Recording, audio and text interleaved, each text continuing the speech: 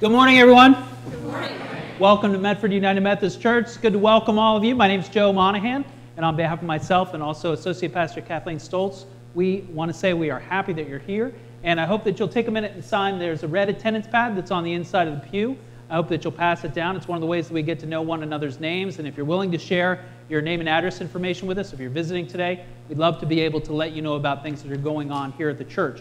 There are also some white prayer request cards. If you'd like to lift up a prayer request during worship today, please feel free to fill one of those out. We'll come around and collect those in just a little bit. I hope that you'll take a look at all the announcements that are in the bulletin. There are a lot, because we have a lot going on, obviously, at this time of the year. But I want to lift up a few. The first thing is I want to say thank you to everyone who participated in the food drive for Christian Caring Center. So you see a lot of that food sitting outside. Christian Caring Center will come by in just a little while and pick all that up. And they want to thank you for that, and I want to thank you for that. Our worship schedule for this week, we've got obviously a full week of worship planned here. So we've got Holy Thursday and Good Friday worship here in the sanctuary at 7:30.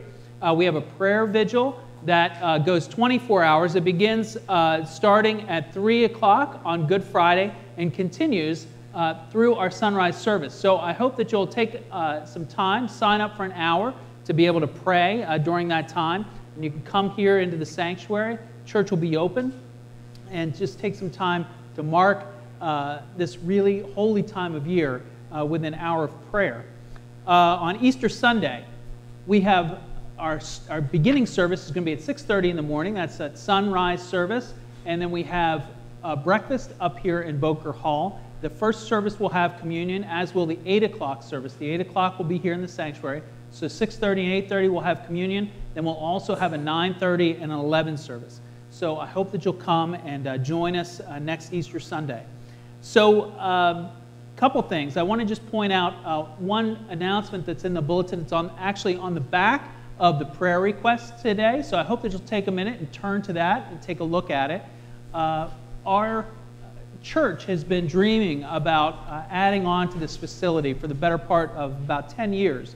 And we have plans. We also have a significant amount of money in the bank. But at this point, we realize that it's time to reevaluate, make sure that what we talked about doing, what we thought we were going to do, still makes sense to do, and how we want to go forward. And that's why we're planning a series of small group discussion sessions that are going to be happening over the next several weeks. We want to hear from the congregation about where you're at with the project so that that can be input into the decision-making process about how we go forward from here and where we go next. Those discussion sessions will begin the Sunday after Easter, the 27th, and they're going to continue through May. We've got a good number of sessions planned. We also have planned to offer childcare during many of them, and you can take a look at those. Some of those, the ones with childcare are noted. And so that sign-up is on the right-hand side as you go out into the narthex. You'll see it there on the doors, next to the doors on the right-hand side. So I hope that you will come out and join us for one of those conversations. Finally, one note about the service today. So when we read the third scripture, okay, there are 3 scripture readings, and when we get to the third one, Matthew 27, note that it is has some room for some congregational participation, okay? So I hope that you'll be paying attention and that you'll respond appropriately. I think that you see right there. When you see that, when you see it look like that, that's when it's your turn, all right? Kathleen? Good morning. Will you please stand as you are able and join me in our call to worship? Today we shout, Hosanna with the crowds in Jerusalem. Hosanna to the Son of David. Blessed is the one who comes in the name of the Lord. We welcome Jesus with open arms. We sing his praises with palm branches in hand. But we know that there's more to this story. We know where his road leads. Will we follow to the garden, to the cross, to the tomb? We will follow because we know that his life and death are for our salvation. Hosanna to the Son of David. Blessed is the one who comes in the name of the Lord. I invite you now to join us in our opening hymn, number 280, All Glory, Laud, and Honor.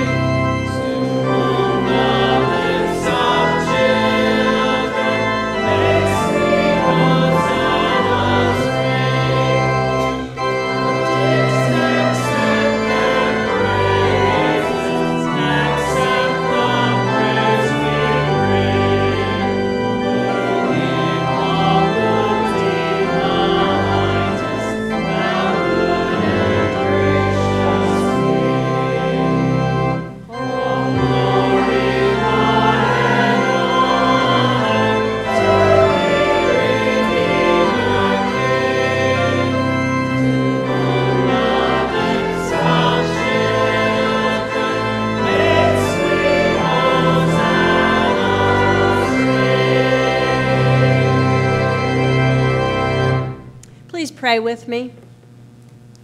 Lord Jesus, as we enter Holy Week, we turn our hearts once more to what happened in Jerusalem so long ago. Help us to hear the stories of your passion and your resurrection in a new way, so that the reality of your great love for us might transform us into new people. Amen. Please be seated.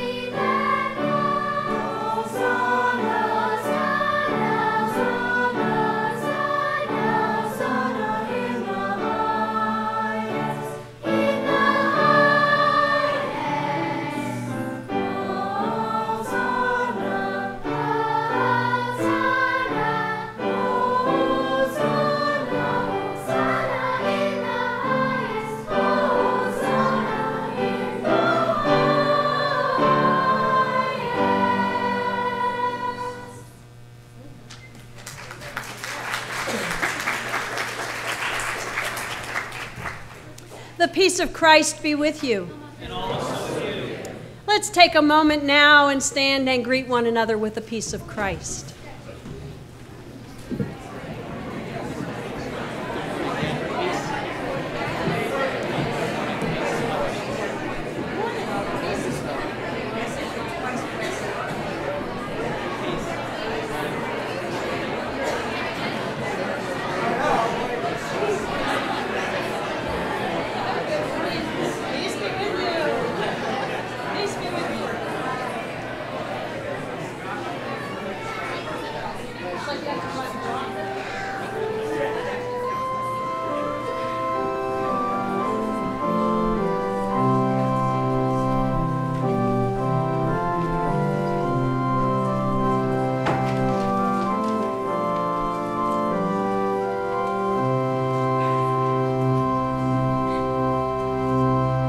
I'd like to invite our children to come forward for our time together.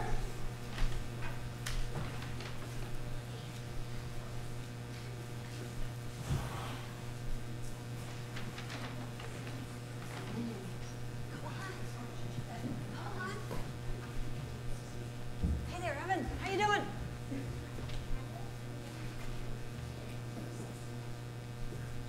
Hi, everybody. Did you see all those children parading around with palm branches? Yeah, and did you see all these palms up here? We don't usually have these palms up here. Why do you think we're doing that? Why? Because it's Palm Sunday, right? And what happened on Palm Sunday, Lily? Do you know why? What happened? We put out a lot of the palms, but on the first Sunday when there were palms, why do you think we did that?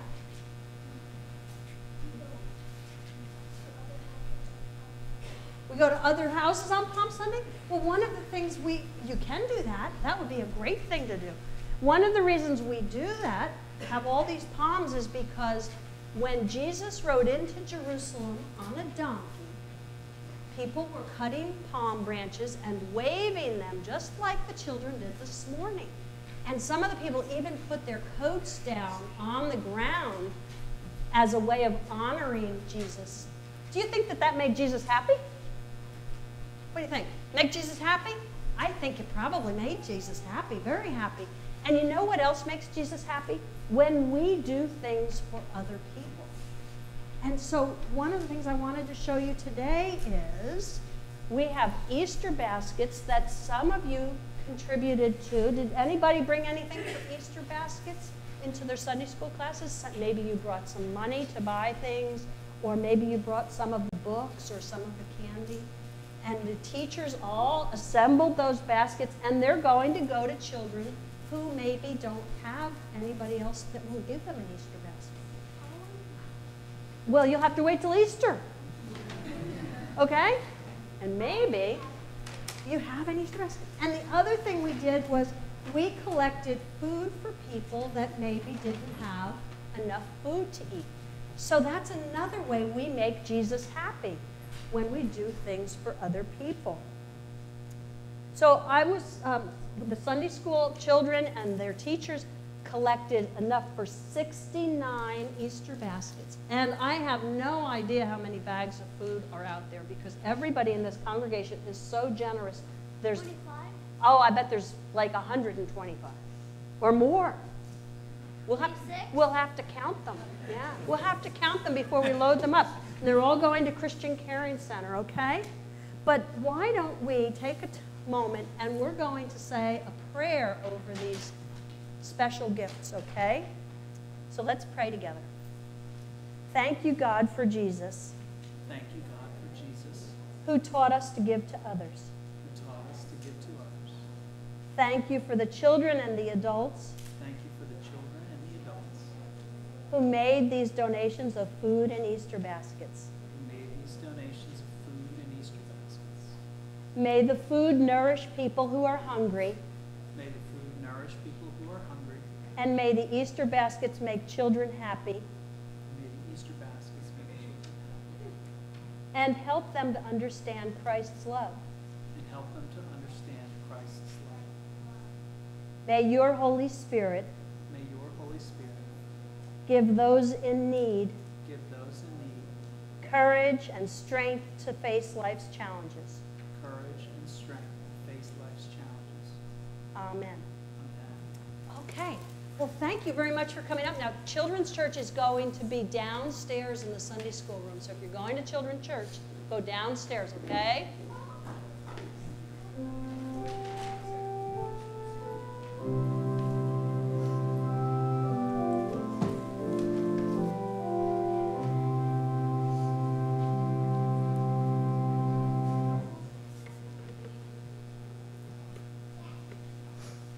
Our first scripture reading is from Matthew chapter 21, verses 1 through 11. When they had come near Jerusalem and had reached Bethphage at the Mount of Olives, Jesus sent 2 disciples, saying to them, "Go into the village ahead of you, and immediately you will find a donkey tied and a colt with her. Untie them and bring them to me.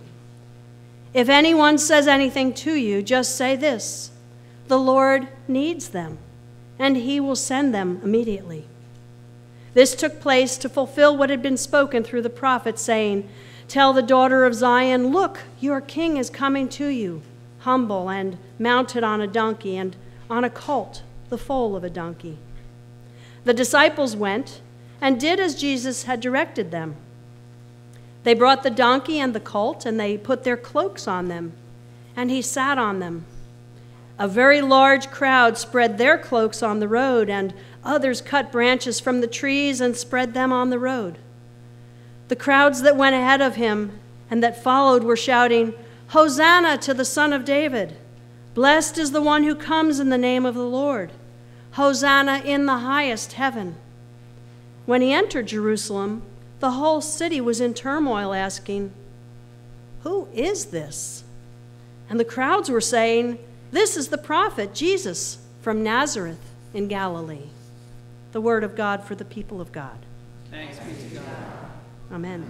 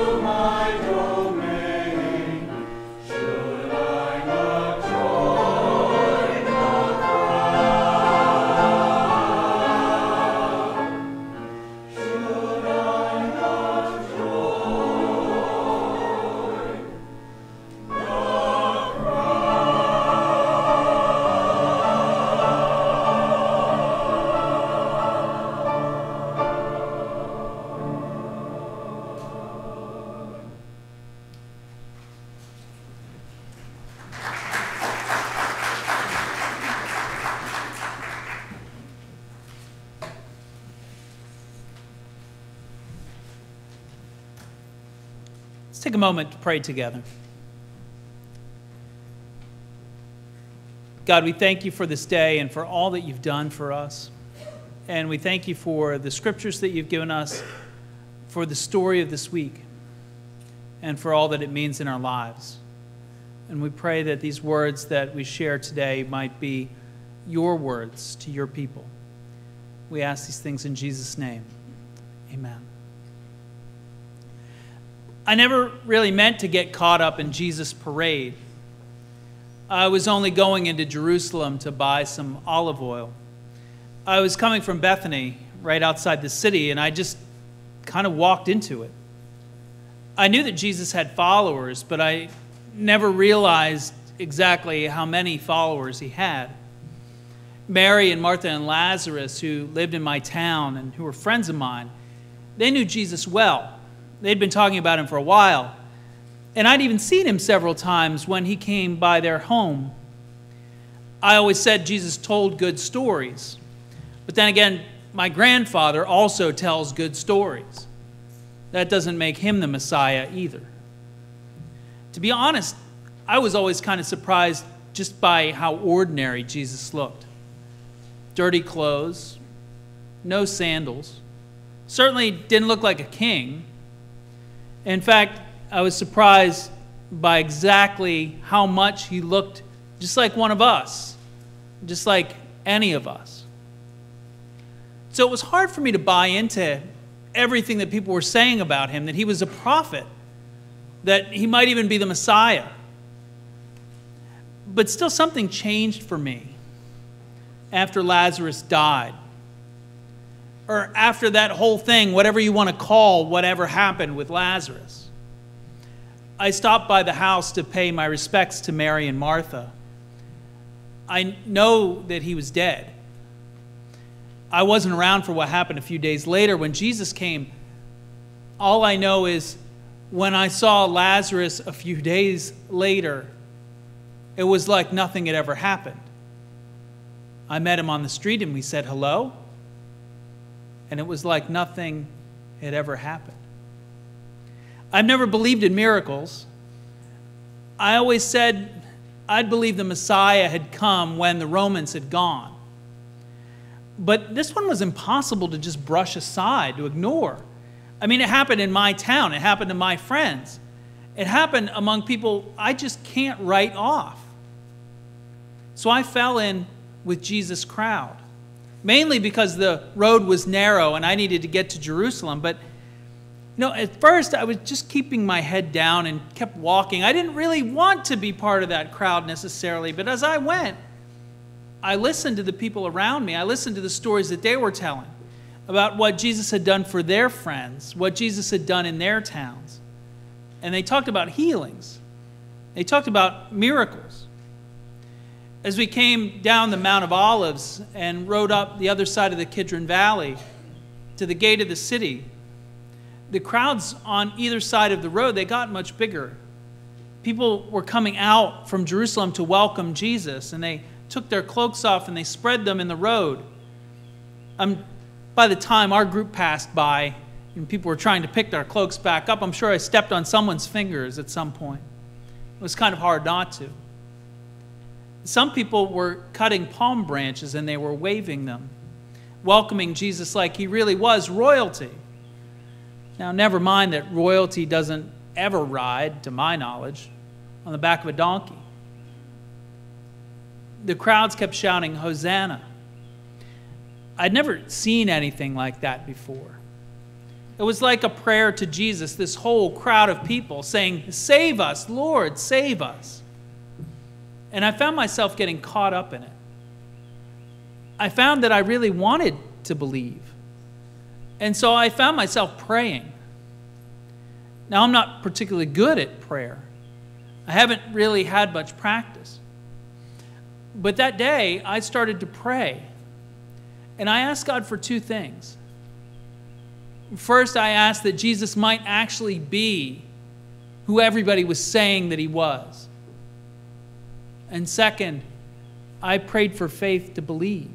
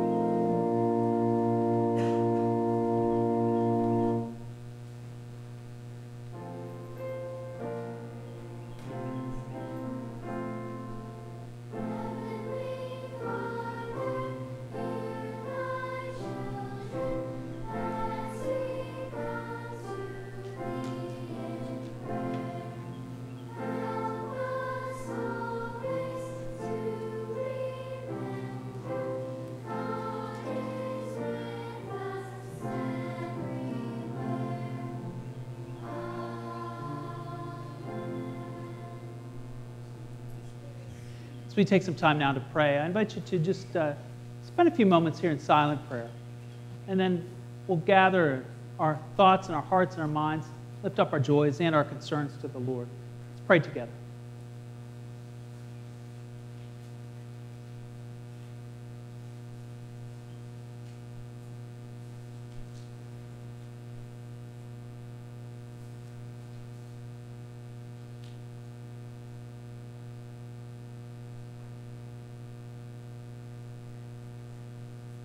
God, we recognize as we gather here in this place, we recognize that there are so many good things about this time of year. We celebrate family and friends who come and visit and spend time with us. We celebrate just the joy of being in your house and hearing these stories, familiar stories, but stories just with so much meaning and so much power to shape our lives. And we thank you, most especially for Jesus' story that we find ourselves in as we walk through this week with him. We look outside and we are just in awe of all that you're doing in your creation and the way that you bring this world back to life. We celebrate it and we give thanks to you for it, especially after a very, very long winter. As we gather here this morning, we're thinking about people who are close to us, people we're concerned about, people who have been maybe on our hearts and on our minds for a long time. God, today we bring them all before you and we offer them all to you, asking you to be at work for healing, for guidance, for protection, for safety. Whatever it is that we're praying for, we offer them to you. We lift up everybody on our prayer list, and we lift up ourselves this week. Sometimes we don't want to pray for ourselves. We forget to pray for ourselves. But we know that we need you just as much as anyone else. And so we ask that you be at work in us and through us. We also ask your prayers upon these that have been named this morning. So for Julia, she continues her recovery. We pray for Steve as he's lost his father. We pray for Carly as she gets ready for a tonsillectomy this week. We give you thanks for Sarah and Matt and for their twin sons who were just born. And just pray your blessing upon them for health and protection. God, we pray that you just walk with that family in this time of great joy and great celebration, and also, I'm sure, some fear about what it means to take care of twins. We pray for Bud today as he undergoes cancer surgery this week. We pray, too, for John, who was admitted to the hospital, for Joyce, who had a fall, and also for Angelina, a young girl who was taken to Children's Hospital this morning and who's in surgery right now. God, for all of these concerns and the many, many more that we have, we offer them to you.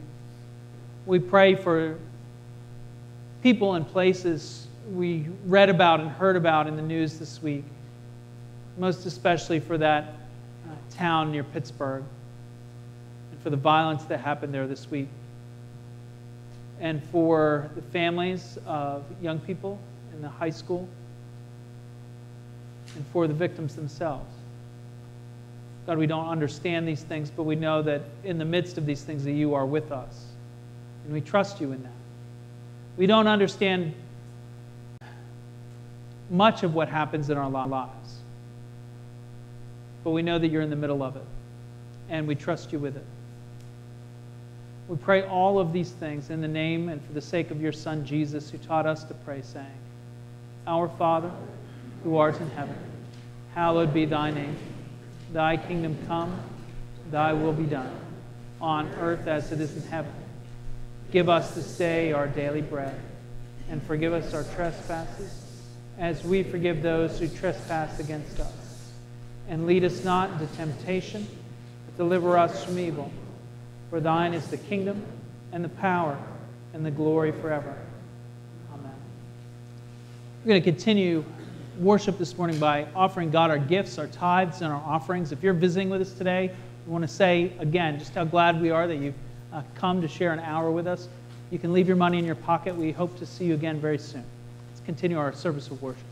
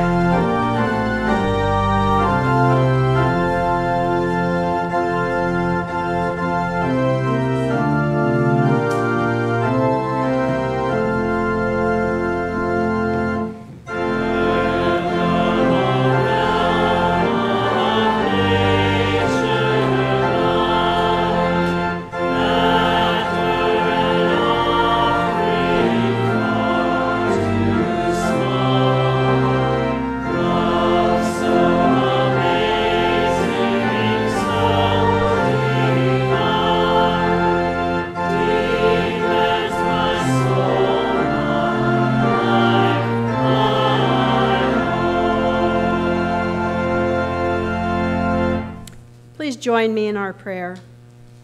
Merciful God, once again we add our voices to the throngs who across the ages have shouted, Hosanna, at the coming of your Son. Some meant it and followed. Some were simply there because it was something to see. Others would later add their voices to the ones that shouted, Crucify him. May our songs, may our prayers, and may our gifts this morning reflect our deepest desire to be more than spectators. May we truly be followers of your Son, our Savior. In his name we pray. Amen. Please be seated.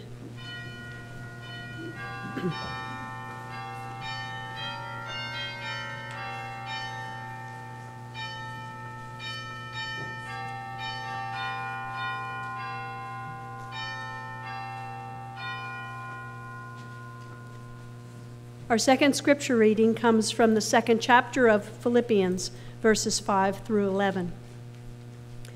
Let the same mind be in you that was in Christ Jesus, who, though he was in the form of God, did not regard equality with God as something to be exploited, but emptied himself, taking the form of a slave, being born in human likeness. And being found in human form, he humbled himself and became obedient to the point of death, even death on a cross.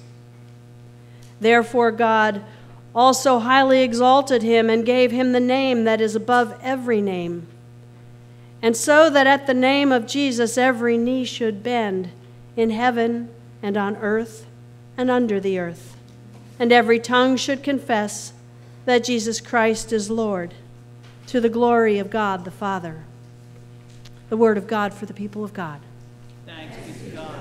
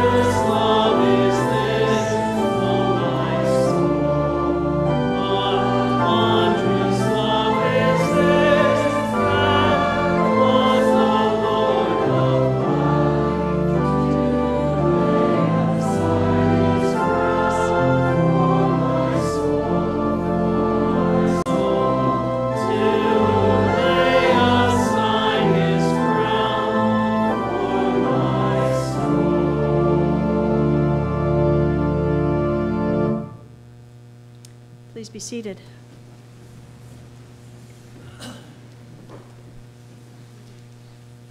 Our third reading is from the 27th chapter of Matthew, verses 15 through 23. Now at the festival, the governor was accustomed to release a prisoner for the crowd, anyone whom they wanted. At that time, they had a notorious prisoner called Jesus Barabbas. So after they had gathered, Pilate said to them, "Whom do you want me to release for you? Jesus Barabbas, or Jesus who is called the Messiah?" For he realized that it was out of jealousy that they had handed him over. While he was sitting on the judgment seat, his wife sent word to him, "Have nothing to do with that innocent man, For today I have suffered a great deal because of a dream about him." Now the chief priests and the elders persuaded the crowds to ask for Barabbas and to have Jesus killed. The governor again said to them, "Which of the two do you want me to release for you?" And they said, Barabbas. Pilate said to them, "Then what should I do with Jesus, who is called the Messiah?" And all of them said, Let him be crucified. Then he asked, "Why? What evil has he done?" But they shouted all the more, Let him be crucified. The word of God for the people of God. Thanks be to God.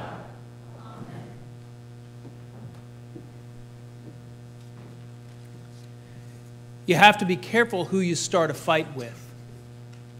That's what I would have told Jesus if he had asked me. Every day he went to the temple, and every day the priests and the scribes and the Pharisees, they listened intently to what he had to say. And every day he found a way to stick his finger in their eyes. He pushed and he pushed and he pushed some more. I actually heard it was one of Jesus' own disciples who gave him up. The high priest's guard went and arrested him at night because they didn't want a riot. Now, there was a trial, of course, but they already knew what they were going to do. They planned to hand him over to Pilate.